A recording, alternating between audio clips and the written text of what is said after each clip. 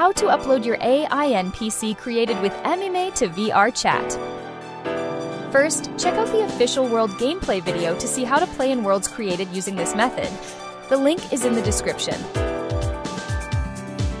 Now, let me show you how to create your own AI-NPC world. To start, download the VRChat Creator Companion and the required Unity version from the links in the description and install them.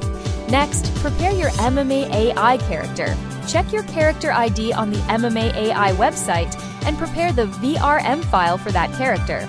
Also, download UniVRM and EmemeAI VR Chat World SDK from the links provided in the description.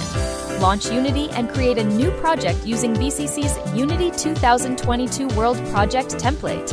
After creating the project, import the UniVRM and EmemeAI VR Chat World SDK packages you downloaded earlier into Unity. Once imported, add your character's VRM file to Unity's Assets folder.